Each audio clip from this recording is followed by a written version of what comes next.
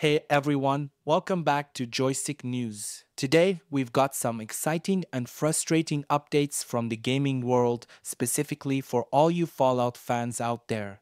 We're diving into the latest news about the Fallout London mod for Fallout 4. If you're a fan of mods or just love the Fallout series, this is a must watch.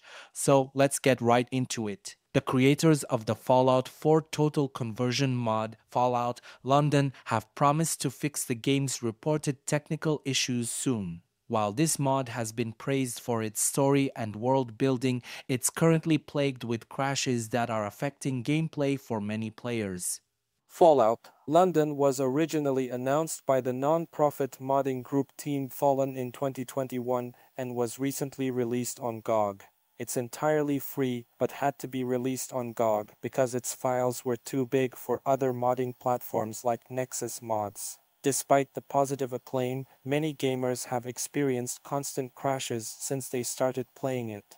Team FOLON has thanked the community for their support and promised to fix the reported technical issues. They haven't given an official date for the update yet, but claim that the patch will come out soon. In the meantime, gamers should carefully read the installation instructions before installing the mod to avoid compatibility issues. Using Fallout 4's Buffout 4 mod is also recommended to reduce crashes. At the moment, Fallout London has a score of 3.3 out of 5 on GOG. Considering it's a huge and complex mod made by a non-profit group, the score is likely affected by the many issues gamers have had while playing it. There are multiple comments on the game's page stating that Fallout London crashes all the time, making it unplayable for a significant portion of the user base. PC gamers who want to try out Fallout London can do so if they have GOG or Steam copies of Fallout 4.